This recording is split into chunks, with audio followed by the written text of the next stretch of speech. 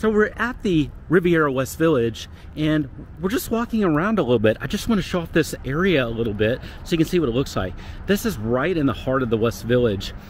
What I love about it is actually several things. One, I love all the trees that are here on this property. It's a property that's been around, I think, since about, I don't know, 2000 or so. So it's really had a lot of beautiful trees, shrubbery, everything around it. So you get a really peaceful feeling about that. But also, if you see over there, that street, that's Lemon Avenue. And that's pretty much, if you just start walking that way on Lemon Avenue, you're in the West Village.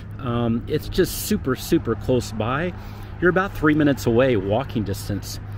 In addition, so that's if you go right. If you go left, well, take a peek. Right down there, you see that bridge? See it right there in the distance? That's the Katy Trail. So you've got a super quick access point to get to the Katy Trail. It's really, really phenomenal, and the trail is a huge part of living in the Dallas area. Just to be able to get on it, it's a huge social scene to meet people.